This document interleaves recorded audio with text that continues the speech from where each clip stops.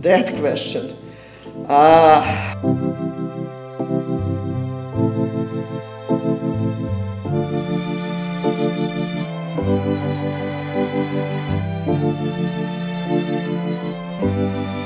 One thing it could look like is sort of modularizing education in a way that we don't necessarily just focus everything around the 3-credit or the 6-credit course or the 5-credit course or what have you.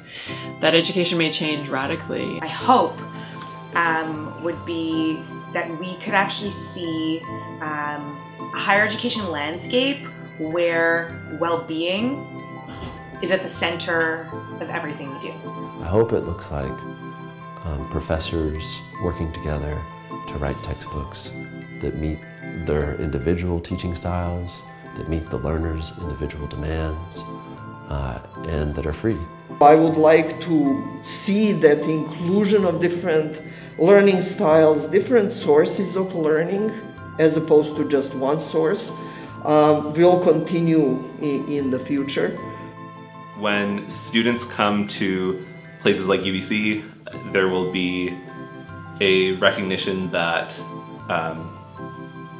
learning outside of the classroom can be just as valuable as the learning that goes on inside the classroom.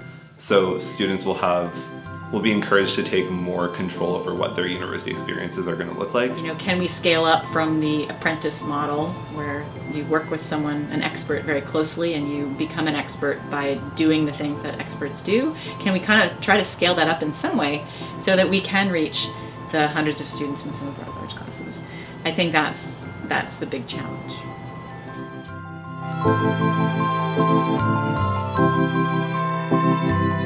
Thank you.